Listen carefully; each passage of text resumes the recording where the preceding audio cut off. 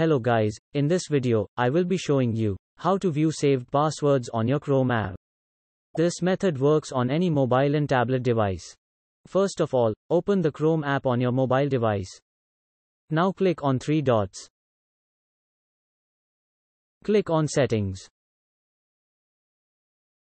Now, if you already signed into your account, then first, sign out from the account, so that Chrome only shows passwords that are saved on your Chrome app.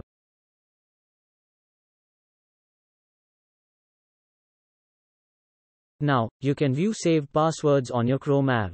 Simply tap on Passwords. Now, here you can see all your saved passwords. To view, edit or delete your passwords, simply tap on the password.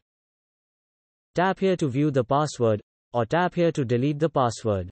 Thank you for watching. If you think this video is helpful, then please like and share this video. If you have any question regarding this tutorial, please comment below. If you don't subscribe to our channel, then please subscribe to our channel.